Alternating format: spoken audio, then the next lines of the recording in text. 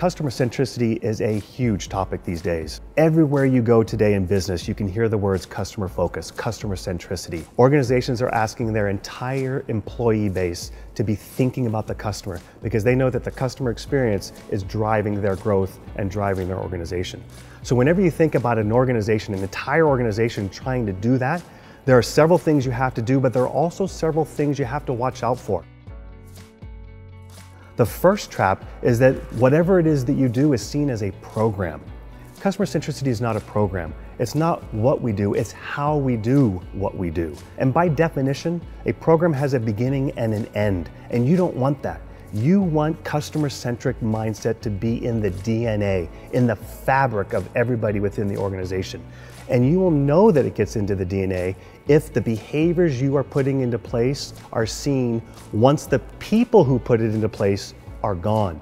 Then you know that you've seen the DNA, and that takes leadership, cascading down to leadership, cascading down to leadership, making sure that they are modeling, coaching, and requiring. That's important. It cannot be seen as a program.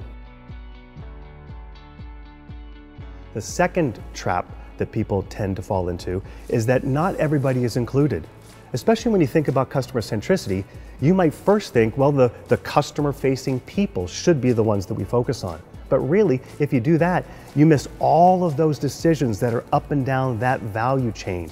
Because people that are back in IT and back in accounting and back in R&D and back in all those different places, they have an impact on the customer experience. And you want to make sure that everybody is in the same mindset, understanding the same behaviors, and doing the same skills relative to customer centricity.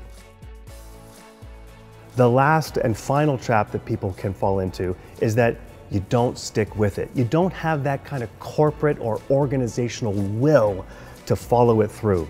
There are going to be bumps. There are going to be hurdles that you have to overcome. Let's face it, this is a customer transformation. This is huge. You're asking the entire organization to do something for you so that the customer experience is going to be improved. Your ability to be able to push through those hurdles and push through those bumps in the road is going to be key to the success of your customer-centric focus.